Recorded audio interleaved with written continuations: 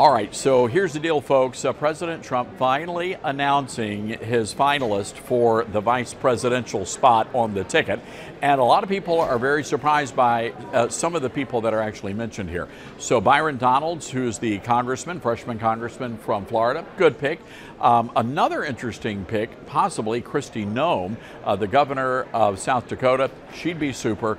Among the others, Ron DeSantis. And a lot of people are saying, well, wait a second, I thought they hated each other. Yes, but it's politics. You only hate people when they're campaigning against you, and then you're best friends afterwards. So the dark horse candidate in the mix, Tulsi Gabbard, the Democrat turned independent.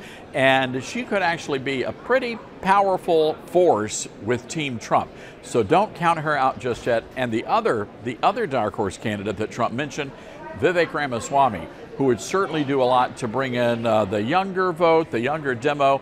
We'll have to see how that plays out. But regardless, one thing is certain, Nikki Haley, she's not on the list. She's out of there. She's fired.